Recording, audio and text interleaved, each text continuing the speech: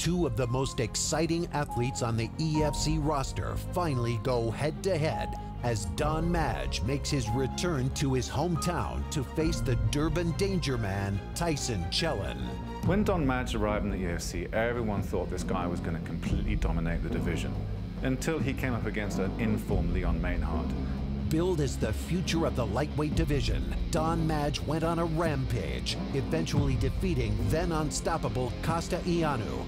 Madge then went on to lose his title to longtime nemesis Leon Maynard.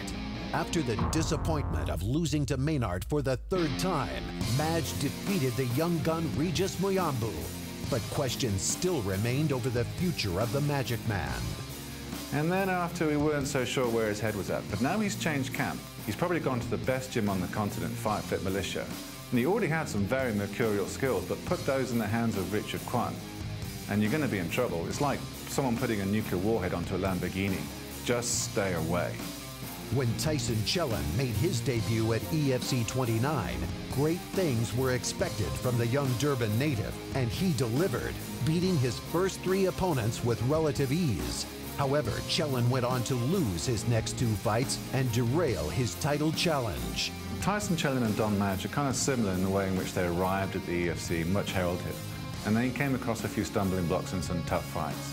I mean, Tyson Chelin has two back-to-back losses. I mean, he got rocked by that sweet right hand by Tumasang Madiba, which set up the rear naked, and then he got out-wrestled before that with Hanro Buta. So it'll be interesting to see if GBH have been able to patch up those holes in his game.